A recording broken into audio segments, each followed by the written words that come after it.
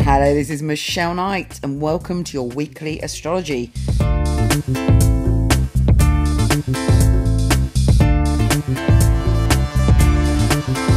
This week we've got a new moon, so it's all change. There's a big pattern shifting, and on top of that we have Venus, the planet of love, squaring Pluto, the lord of transformation. So expect fireworks when it comes to lust and passion. Here's your weekly astrology.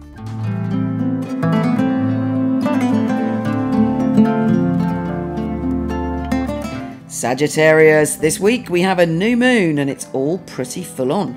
Now this new moon is all about relationships for you.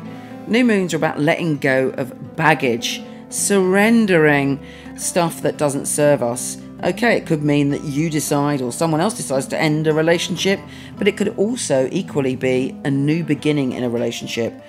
And it might just be a symbolic ending rather than a literal ending. You're at the end of a cycle and you're ready for a new beginning. And this new beginning is very positive. You're laying new seeds, you're thinking new thoughts. Actually, you really want harmony in your life and you're going to work hard to create harmony in your life.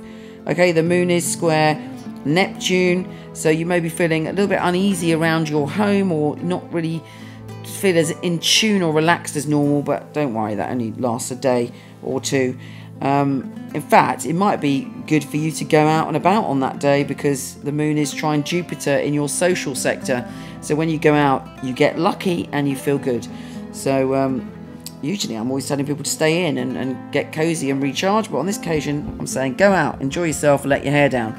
Now also be a little bit cautious though, because Venus, the planet of love, is square Pluto, the lord of transformation. And this is a very intoxicating, overwhelming, primal energy. And you got it in your position of sex, soulmates, and playfulness, and also security. It may be that you wildly, passionately attracted to someone, or you're not thinking, you overspend or you buy something for a lover just because you're feeling it, but maybe not even doing it for the right reasons. Whatever you do, don't feel insecure. Honor and love yourself. You can find that harmony within relationships by doing the work on you and setting some firmer boundaries. Yeah, it's going to be intense this moon, but it's up to you where you channel your thoughts and your energy. And if you do it in the right way, you will find harmony. But don't surrender your power and don't get into any power struggles if you can avoid it. Take care, gorgeous, and I'll speak to you soon.